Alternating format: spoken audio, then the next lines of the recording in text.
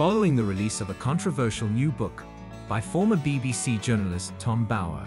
Victoria and David Beckham are fighting claims that their 25-year marriage is nothing more than a distant business relationship.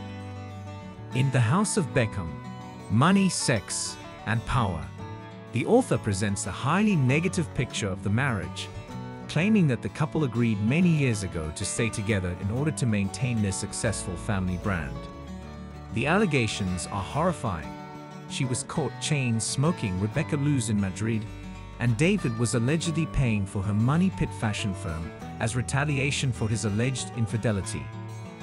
The accusations that David and Victoria are living different lives and are on the verge of divorcing will hurt the most, an unnamed insider told Women's Day. David and Victoria are accustomed to absurd stories about them. It's accurate that they nearly divorced, so this does have an impact on the children now that they're mature enough to read and comprehend it. And they all recall what was a really difficult period for their union. The source continued. As late as 2016, the book claims that Victoria and David Beckham were leading separate lifestyles and were about to file for divorce. Additionally, it asserts that at this period, the publicists for each of them were disseminating unfavorable rumors about the other.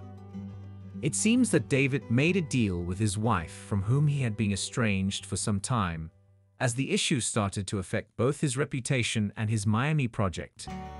According to the book, his status and survival would have been washed away without Victoria's determination to maintain the illusion of a happy family.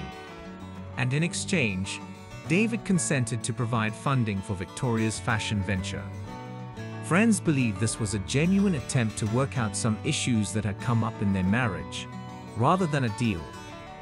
Their return to the UK was kind of a humble pie, and they were accusing each other of being the reason behind their failure in the US. They lived across the ocean for a while when David began dedicating all of his energy to this Miami project, although they had already resolved marital issues. The friend said.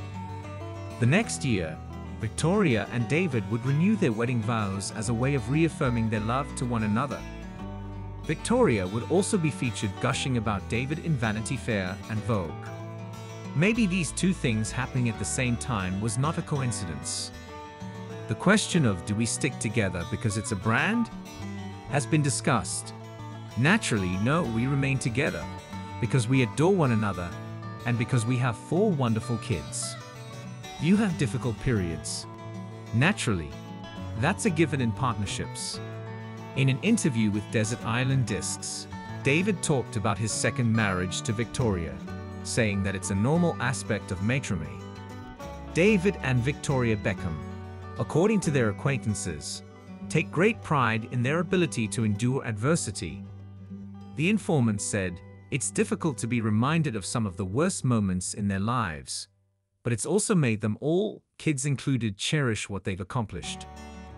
Victoria and David Beckham have been contacted by Business Times for remarks.